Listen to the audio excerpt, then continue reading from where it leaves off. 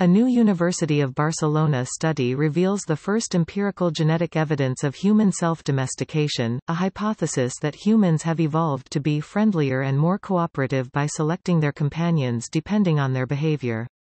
Researchers identified a genetic network involved in the unique evolutionary trajectory of the modern human face and prosociality, which is absent in the Neanderthal genome. The experiment is based on Williams syndrome cells, a rare disease. The study, published in Science Advances, results from the collaboration between a UB team led by Cedric Boeckx, ICREA professor from the Section of General Linguistics at the Department of Catalan Philology and General Linguistics, and member of the Institute of Complex Systems of the UBICS, and researchers from the team led by Giuseppe Testa, lecturer at the University of Milan and the European Institute of Oncology. An evolutionary process similar to animal domestication. The idea of human self-domestication dates back to the 19th century.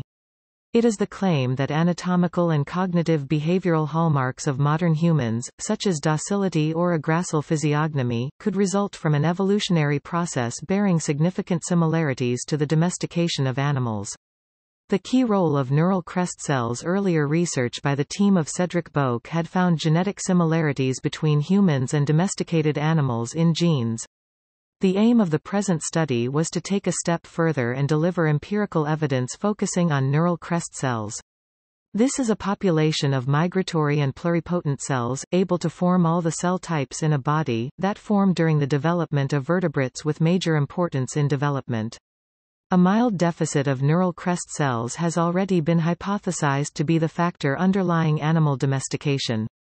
Could it be that humans got a more prosocial cognition and a retracted face relative to other extinct humans in the course of our evolution as a result of changes affecting neural crest cells? Asks Alejandro Anderco, a PhD student at the Department of Catalan Philology and General Linguistics of the UB, who took part in the study. To test this relationship, researchers focused on Williams syndrome disorder, a specific human neurodevelopmental disorder characterized by both craniofacial and cognitive behavioral traits relevant to domestication. The syndrome is a neurocrestopathy, a deficit of a specific cell type during embryogenesis, in this case, neural crest cells.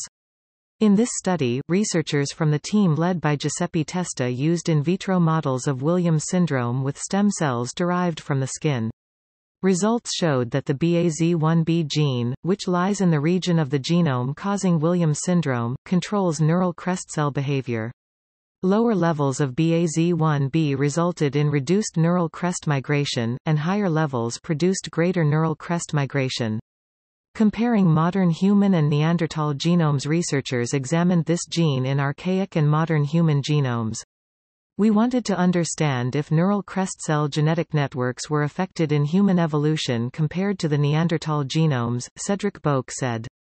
Results showed that BAZ1B affects a significant number of genes, accumulating mutations in high frequency in all living human populations that are not found in archaic genomes currently available. We take this to mean that the BAZ1B genetic network is an important reason our face is so different when compared with our extinct relatives, the Neanderthals, Boeckx said. In the big picture, it provides for the first time experimental validation of the neural crest-based self-domestication hypothesis, continues. An empirical way to test evolutionary claims. These results open the road to studies tackling the role of neural crest cells in prosociality and other cognitive domains, but is also one of the first examples of a potential subfield to test evolutionary claims. This research constitutes one of the first studies that uses cutting-edge empirical technologies in a clinical setting to understand how humans have evolved since the split with Neanderthals, and establishes Williams syndrome in particular as a unique atypical neurodevelopmental window onto the evolution of our species, Boeckx concludes.